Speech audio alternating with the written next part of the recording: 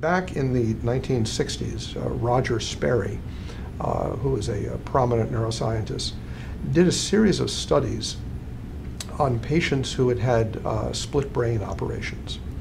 And these are patients who had severe epilepsy, in which an epileptic focus would begin in one hemisphere of the brain and travel through the corpus callosum, which is a bundle of fibers connecting the two hemispheres, and cause a generalized seizure.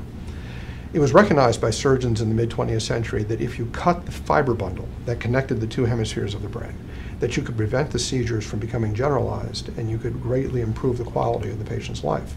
So a number of patients had this operation called corpus callosotomy. It's an operation that I've performed and that many neurosurgeons have performed. And surprisingly, after the operation, the patients, their seizures would get better, of course, but they really weren't much different. That is, that their brains were essentially cut in half, but they still seemed to be a unitary person. They still seemed to be fairly normal. Sperry was a neuroscientist who studied these people in detail, and he did find that there were some subtle abnormalities as a result of cutting the brain in half.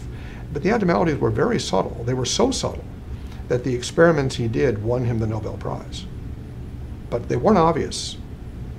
They weren't obvious changes.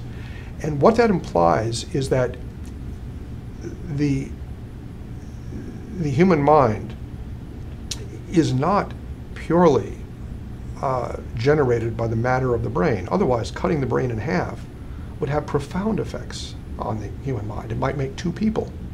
Certainly, it would create a rather profound difference in a person's state of consciousness, and it doesn't. You can cut the brain in half, and the person can't tell the difference except that he has fewer seizures.